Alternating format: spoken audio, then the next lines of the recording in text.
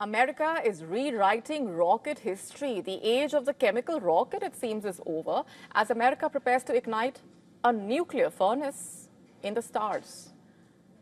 In fact, a move to greenlight a radical new engine that promises to shrink the solar system and also secure the high ground of the second space race stage. Our next story breaking it down, and how could this also transform space travel, perhaps?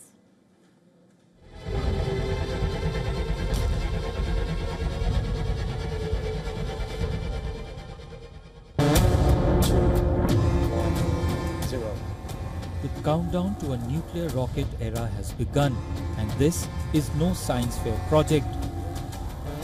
The United States is building a nuclear thermal propulsion engine that could redefine space travel. Instead of burning fuel like a jet or chemical booster, liquid hydrogen blasts through a compact nuclear reactor. Uranium atoms split, heat radiates outward, and hydrogen roars out of the tailpipe at insane speed. This is not fantasy.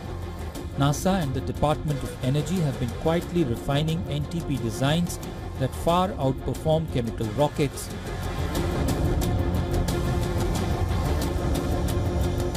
Traditional engines chase thrust with combustion.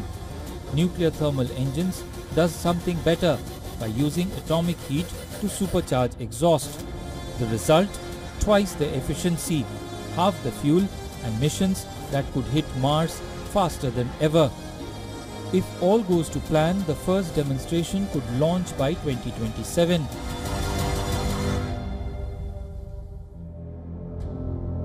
A milestone that would mark the first nuclear-powered in-space rocket in history.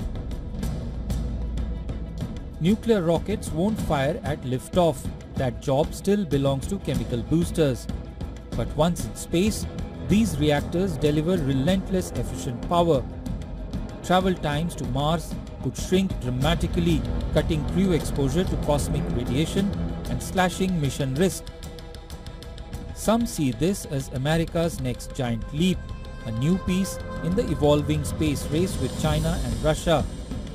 Others warn of complexity and safety hurdles.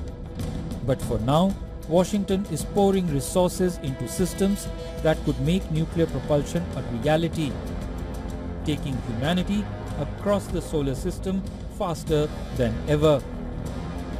Bureau Report, WION World is One.